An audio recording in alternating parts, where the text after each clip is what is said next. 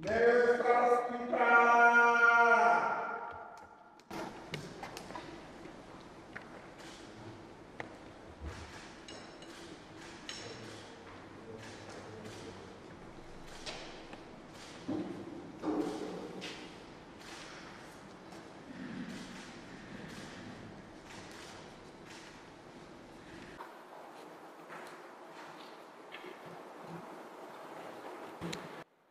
My distinguished colleagues of the 10th River State House of Assembly, I welcome you to today's sitting, the 182nd Legislative Sitting Day.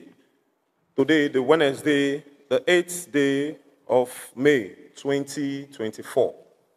Recall that the former Speaker, Right Honorable Edison Ogareye Ehie, Esquire, DSSRS, PhD, after successfully pioneering the affairs of the House and also duly recognized as the authentic Speaker by an order of the River State High Court, given under the hand of Justice Danagogo, and on the 12th day of December 2023, tendered his resignation on the 29th December 2023.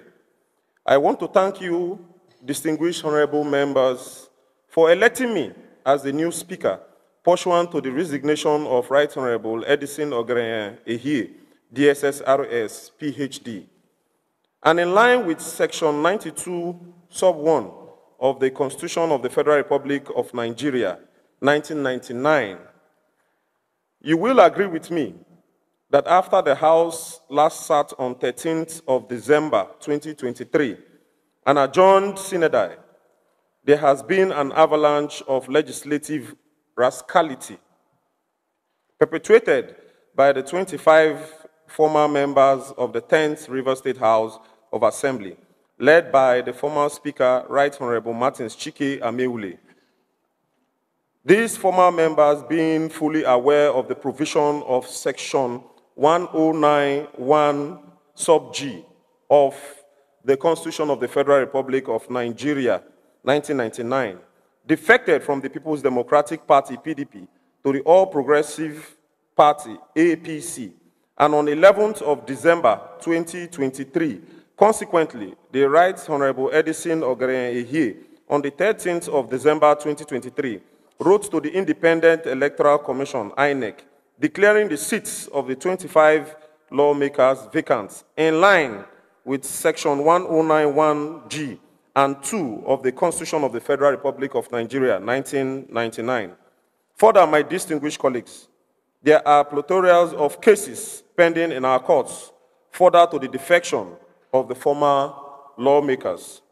All laws, plenary sections, and actions taken by the illegal House are hereby declared void and a nullity in the eyes of the law by virtue of the judgment of Lord Denning in the celebrated case of McFoy versus UAC, 1961. Lord Denning held in that case that you cannot put something on nothing and expect it to stand.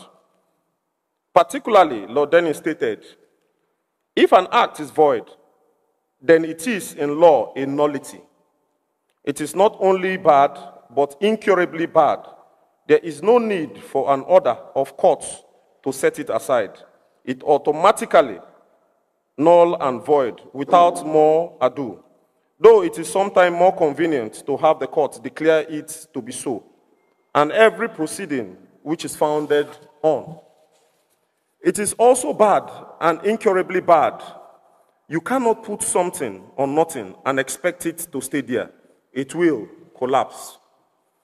The executive arm, the judiciary, and the general public are hereby called upon to disregard every purported laws enacted by the illegal assembly as they all amount to nothing and they are exercised in futility. Furthermore, this House will want to most respectfully urge and call on His Excellency, the Governor of River State, Sir Siminalayi Fubara, Grand Service Star of River State, to desist forthwith from further dealings with the 25 lawmakers in whatever guise. Those members are merely floating and do not have any landing ground or anywhere to bat their ship since their defection to the All Progressive Congress on the 11th day of December 2023.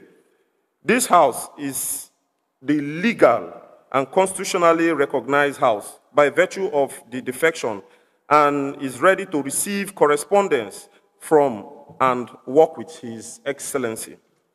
Distinguished colleagues, let me thank you once again. I know I can count on your unalloyed and unwavering support as we work with His Excellency Sir Similara Efubara in moving our dear River State in promoting the progress and welfare of our dear states.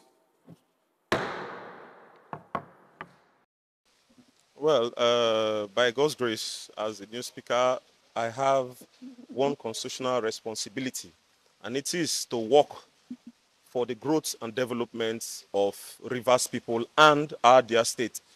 Well, we have adjourned to another legislative day. We will brief the press. We'll communicate our proceedings to the public and engage them. We'll make sure that they are part of what we are doing to ensure that there is transparency and clarity in the 10th Legislative Assembly.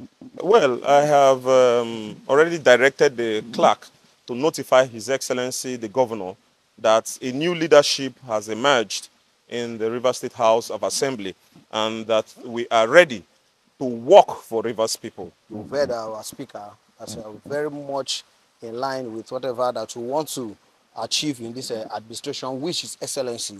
But away from that, we want to further warn that if His Excellency ever have any dealing with those former members, that we, the 10th Assembly, the original members of the 10th Assembly, who by the special grace of God, by constitutional powers, we form the right quorum to seize and to address the business of the day. We want to tell His Excellency that should he, in any reason, go about doing any business or dealings with those former members, who have no choice than to raise our hammers. And you all know what it means, to commence an impeachment proceedings against him.